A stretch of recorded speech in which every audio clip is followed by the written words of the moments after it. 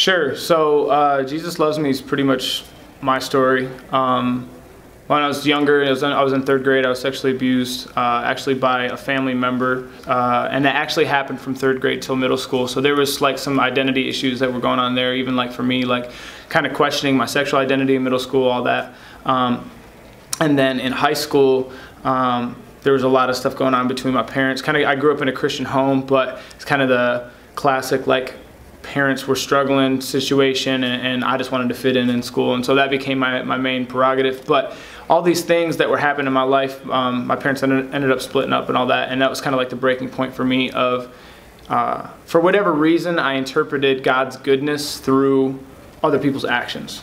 And I think there's like that internal struggle that everybody has, or like kind of a knowledge that everyone has, that like they know that God is powerful and He's able to conquer anything, and so therefore you're kind of like, why is this crap happening? It's like the number one question, right? Like, why do bad things happen to good people, or bad things happen in general? And so I was struggling with that question, and I pretty much blamed the sexual abuse, blamed my parents' divorce, all this other stuff on God, and I tried to run my own life, and kind of just the stereotypical sin list, right, of like, you know, like party, drink, drugs, sex, all that other stuff, and went out and did that, trying to fill in that gap without Him, with everything but Him, and it just left me worse off than I was before. And so I called out to Him, and that began a relationship of Him healing me. And you know, the last line of the song says that, like, it was people who had done me wrong, but Jesus showed me how to live. Redemption's what the gospel is. And so that's the main thing that I wanted to get across, and